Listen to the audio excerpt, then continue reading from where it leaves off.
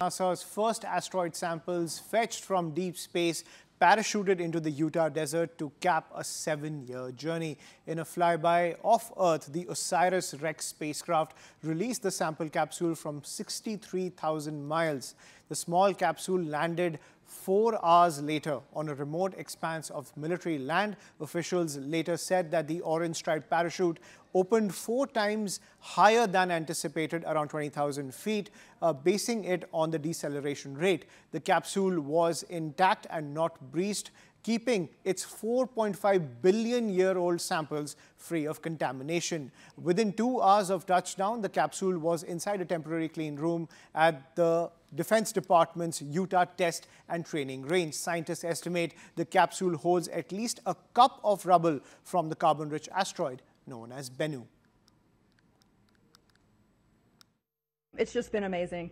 And I'll also just say what you saw executed today, that precision, everything going just almost perfectly to plan, that happens because of an incredible team. Hundreds and hundreds of people. We heard passing through 100,000 feet, passing through 60,000 feet, and I was getting a little worried, for sure. I knew things were supposed to be happening on a nominal timeline, that I wasn't getting call-outs, but again, we could have just had radio dropouts there. And then we heard main chute detected, and I literally broke into tears. I mean, and I'm probably going to do it right now just thinking about it, because that was the moment I knew we made it home. And, you know, I'm weary at this point. I've been thinking about this and focusing on it, and all of my energy and all of my will has gone into making this thing a success. But it was like seeing an old friend that you hadn't seen for a long time, and it was great to see it. It was just great to see it. I did want to give it a hug, but you know, I knew I'd be all sooty, and we were trying to collect environmental samples, so that really wouldn't have gone over well. But yeah, it was amazing.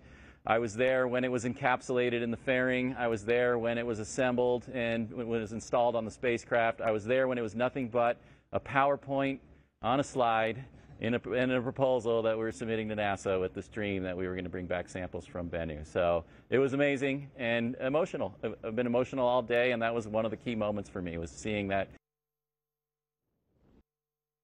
So asteroids are the leftover remnants from solar system formation. So they're a pristine example of planetary building blocks, and studying them helps us to understand how the Earth and all of the planets in our solar system were formed. So Osiris-rex launched in 2016. It took about 2 years to catch up to Bennu and to get into orbit.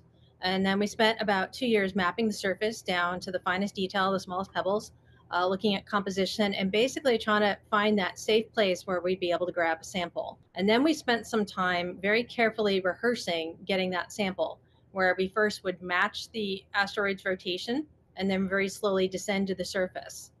When we collected the sample, we very quickly touch the surface, collect the sample, and back away. After we had that, we took the sample in October 2020. We left in a couple months later, and it took all the rest of that time to come back to the Earth for what we'll see on Sunday. So our laboratories here on Earth are far more sophisticated than anything we could fly in our spacecraft. And so we'll be taking those samples and looking at what they're made of, looking at the different sizes of particles, but we'll be looking for carbon-bearing minerals. We'll be looking for organics, amino acids, the building blocks of life, as well as evidence that there was hydration in the past on Bennu's surface, because all of these things are the sort of materials that were delivered to Earth that helped life flourish here.